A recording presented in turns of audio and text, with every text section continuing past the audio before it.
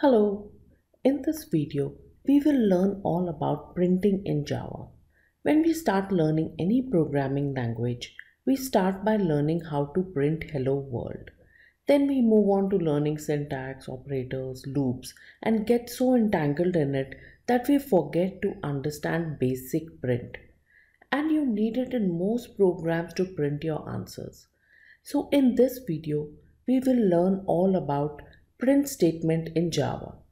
I'm assuming you are using any of the popular IDEs like Eclipse, BlueJ, Visual Studio, etc. Most IDEs provide you with the feature to automatically create a class and add a stub for main, which might look like this. I'm assuming you are able to create this basic template for us to start practicing print. We will start by learning how to print any text or string in Java. Any sequence of characters which are inside double quotes is a string, and if you put it inside a system.out.print statement, it will print that string on the console. So here we have printed hello world. Now how will it print if we put a space in the beginning of the print? Will it leave the space and then print? If you run it, you will see it will not leave any space. What if you put space inside quotes? Then it will get printed.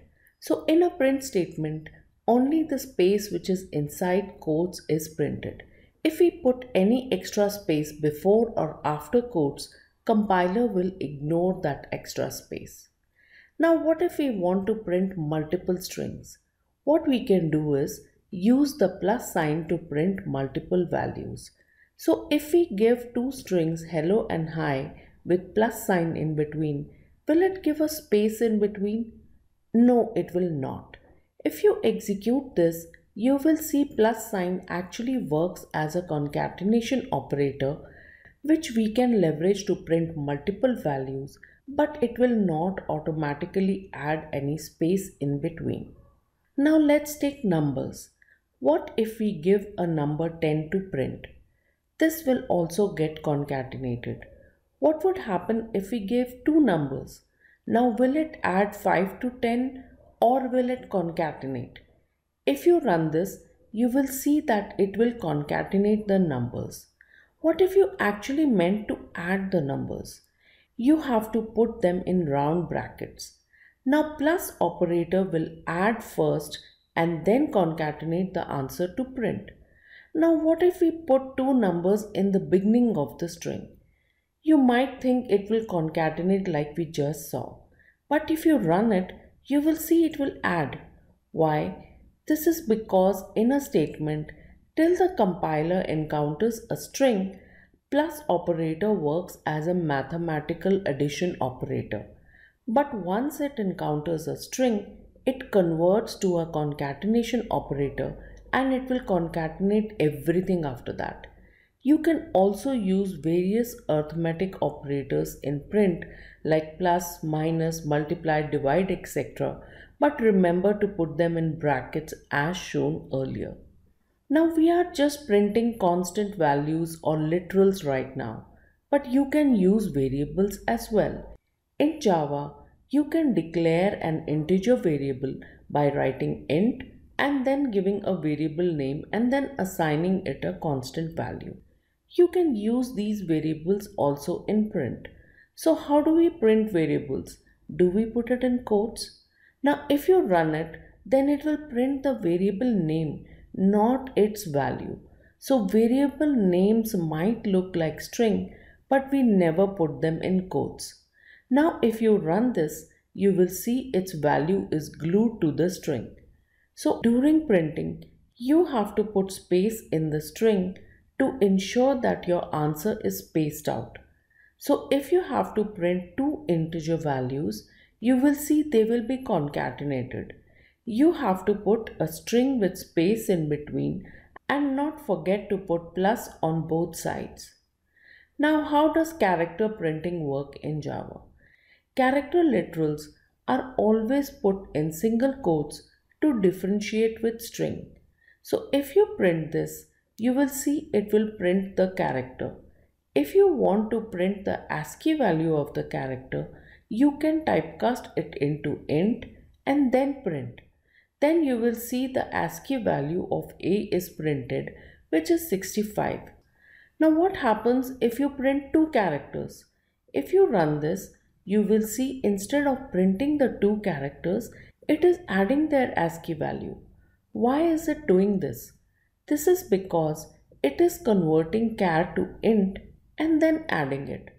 If you want to avoid them to be added, you use the same trick as before, put a string before it or in between them. Now print will concatenate instead of adding them. Java also has some special characters. Special characters are characters which have some special meaning in Java. They are preceded with backslash. Like for example, if you want to print a string with quotes, you are not able to do it as quotes in Java also means end of the string. So if you put it in a print statement, it will give syntax error. To avoid this, we put a backslash before the quotes which we want to print. Now the print statement will print the statement with quotes. Similarly, if we want to print backslash, we use double slash. This will print a single slash as the first slash is only there to indicate that slash is to be treated differently. The next special character is /t. This is the tab special character. It is used to format string and it aligns the text to next closest tab stop and it will insert up to 4 to 8 spaces at that point. Like any other special character, it can appear multiple times and you can use it to format any multiple column data. The next special character is /n. This is also called as a new line character. When this appears, it is a message to the compiler to move to the next line. So any text following /n will be printed in the next line. Now let's write two print statements.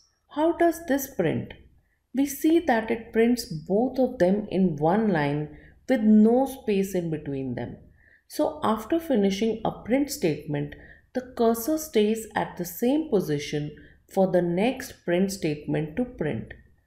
Java has another print statement which is println. Println statement is equivalent to print plus /n or new line in the end. So if we change the previous print statements to println, then you can see that now it is printing in separate lines. Now let's see this problem which has first print and then println. Will this print in two lines? The answer is no, because the first statement is print, so it will stay in the same line. How about this question which has print, println and /n? Here it will print the first statement. Moment it encounters /n, it will move to the next line. Now since this is println, after printing it will go to the next line. Now let's see how real numbers are handled by the print statement. If you print a float variable, it will print with precision of 6 to 7 decimal digits. If you print a double variable, it will print with precision of 15 to 16 decimal digits. Now what if you do not want such high precision and want your numbers to be printed with just 2 places after the decimal? Here you will use another variant of print, which is printf statement. Printf statement is used for formatting output in Java. It is very versatile and not just used for floating point numbers, but can be used for all data types. If you just give the string, it works like the print statement and just prints the string. In the second function, the format string is used to specify how we want to format the output. This format string is a combination of literals and format specifiers. The format specifiers always start with the %character and you have these for different data types. We have to give one format specifier for every argument we add in the print statement. So we have two floating values, so we will use %f two times. If we run it with %f, it will print the number by default with 6 numbers after the decimal. Now if you want to format this floating number, we can use this syntax. So here width is the minimum width of the floating number and precision is the number of characters after the decimal. It will pad with space in the beginning if the width of the variable is less. So if we give %10.2f for the first number and %4.2f for the second, then we will see the output like this. Now let's see how you can use integer values. You can use %d with the shown format. Here width is again to specify how much space is available, and if the number is shorter, it will pad with spaces. With the help of a flag character, we can use minus to align it to the left, or we can give a comma to separate the numbers. Now let's see how we use it to print string variables. For that we use %s with syntax as shown. The width is a number which specifies how much space is given to display the string. If the string is shorter than this, then extra space is filled with white space. If it is longer, then it is ignored and the complete string is displayed. The flag most typically is the negative sign, which will make the text left aligned, as by default it is right aligned. Here another interesting feature is that you can use %S to automatically convert your output to uppercase. Similarly, you can use % for other data types as shown as well. With this we come to the end of the video. If you have any doubts, you can write to us at simplycoding.in. Thank you and all the best.